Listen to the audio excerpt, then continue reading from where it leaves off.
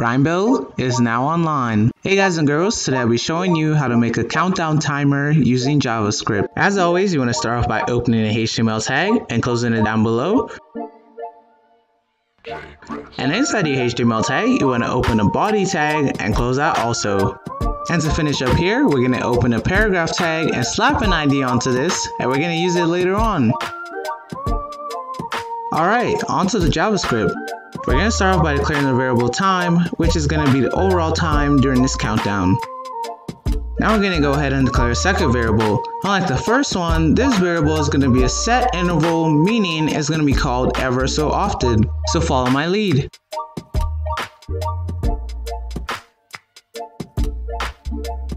Alright, so in this set interval, we're going to count down the time. So what we're going to type is minus time. But if you wanted yours to count up, you just have to put plus time. Now we're just going to display the time in our paragraph tag. Remember the ever so often? So now we're going to type in 600.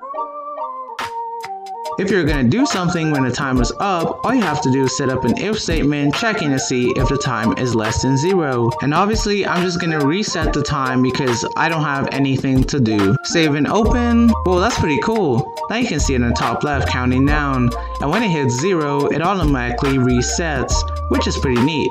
But let's make it look a bit better. So this means this is just a CSS part. You don't have to do this if you don't want to, but it's going to look pretty cool in the end.